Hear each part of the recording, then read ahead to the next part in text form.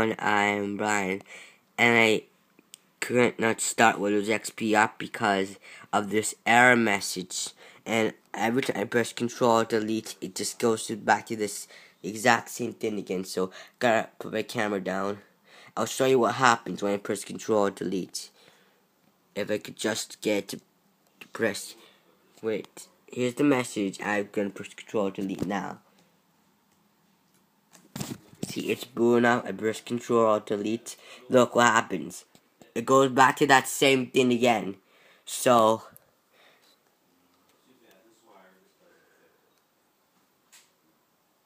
we got other settings like F12 and F2. So this is Dell Latitude 3. I'll tell you what this is. Latitude D630, and it's the label says Intel Central inside and Windows Vista, but this runs Windows XP. So, and as you can see, this is Dell. You could subscribe to my channel, comment, rate, or share. I'll keep you updated with this until I fix it. So, bye everyone, have a nice day, and peace out.